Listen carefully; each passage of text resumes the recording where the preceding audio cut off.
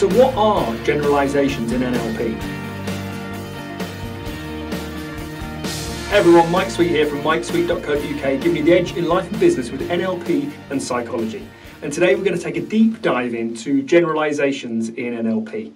Now, if this is your first endeavour into NLP, I'd say switch off now. This is going to get heavy. This isn't supposed to be easy to follow. However, the Metamodel, which is one of the language patterns within NLP, is absolutely paramount that you understand it in order to become an effective coach, manager, leader, communicator, so on and so forth. However, don't go using this stuff on friends and family because you won't be very popular, generally speaking. So generalisations, as I said, they're a big part of the NLP meta model, and I'm breaking these down into different videos just to give you a bit more of a bite-sized taste into what the meta model, how it's structured and how you can begin to use it. And generalisations, generally speaking, you'll find them everywhere. See, a generalisation, when people, we use them off the cuff, and generally we allow them to just be. You know, if someone says things like, well, CEOs are extremely stressed and, they die young.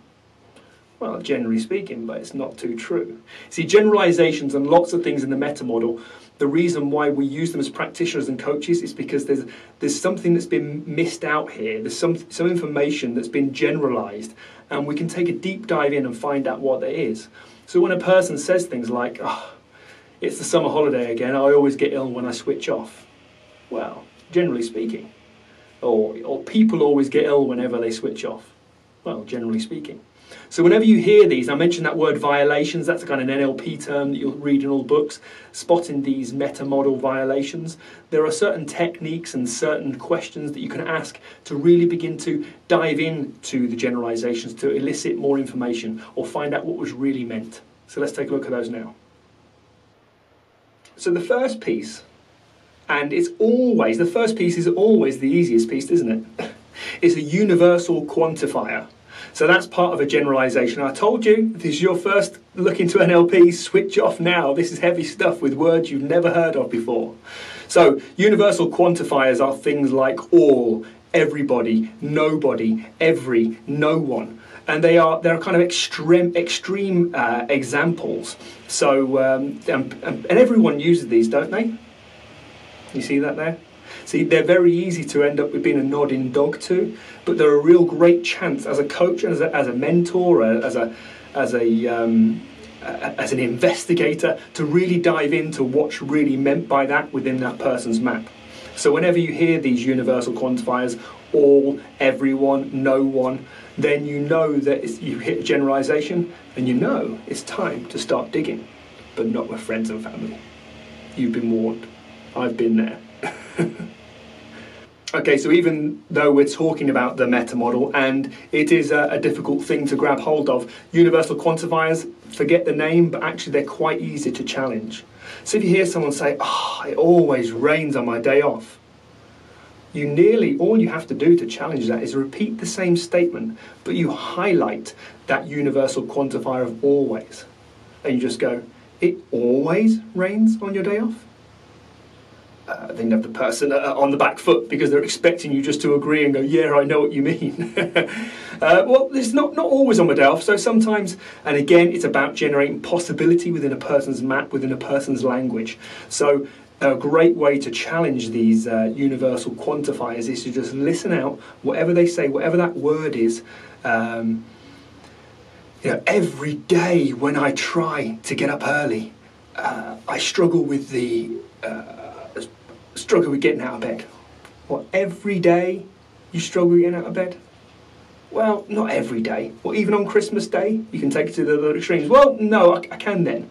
So you can begin to really take a deep dive and challenge these generalisations whenever you hear the universal quantifiers. And nobody loves me. If you hear someone saying that, it's not a very nice thing for someone to believe or even say. So if someone says nobody loves me, you repeat the same thing back, but you say, what, nobody loves you? Just to create a little bit of a wobble in someone's map, and hopefully they come back, well, yeah, of course, my gran and my mum and my dad and my friend and you and so on and so forth, just to create that wobble. So nice and easy to really begin to challenge just by saying the same things but highlighting that universal quantifier. So the next one of the generalizations is modal operators. So modal operators are an adverb that precedes a verb. So forget all the verbs and nouns and let me just break this down for you. These are things like should and try and must and can't and I will. Right? To really listen to these modal operators, you can really begin to find out what the true motivation is behind someone's statement. So I should go to the gym. That's an interesting one. I can't run any quicker. So let's have a look at some examples of modal operators at work. And thankfully, with modal operators like generalizations, a very easy way to challenge them is to use that word that you hear. So if someone says, well, I should go out more. Simply saying should go out more will again create that wobble that we're looking for. And then there could be something like, I need to go to bed early because I have to travel tomorrow. And is there anything that's stopping you going to bed early? Or what's stopping you? Or need to go to bed early? You see, it's really simple to challenge these, again, violations, take that word, but let's keep in NLP here. Whenever you hear them, grab that word, put an upwards inflection on the end of it, which makes it sound like a question or becomes a question, and then it'll allow people to explore other options. Now, there are other versions of modal operators. We've looked at modal operators of necessity. Now, let's have a quick look at modal operators of possibility. Modal operators of possibility are things like can, can't, will not. Those kind of statements, whenever you hear them, you can begin to challenge them. So let's have a quick look at some more examples of those. I can't see myself standing on stage singing. What stops you seeing yourself singing on stage? Or even, what would that look like if you could? I think it might not be possible for me to change my job. What's stopping you? You see, when people have these statements of possibility and they are, and actually what's happened, they've got a rigid block and actuality around that, they are stuck. By simply allowing them to explore another option is a great way to release that, give them more options and more possibility. Hey, that word's in there again. So as always, now's time to practice, and once you've done with that, practice a little bit more, because these things aren't easy to remember. But hey, it's flexibility here. You don't need to be perfect in every single example just because it's written that way in a book. You're going to be way more effective at just giving it a go.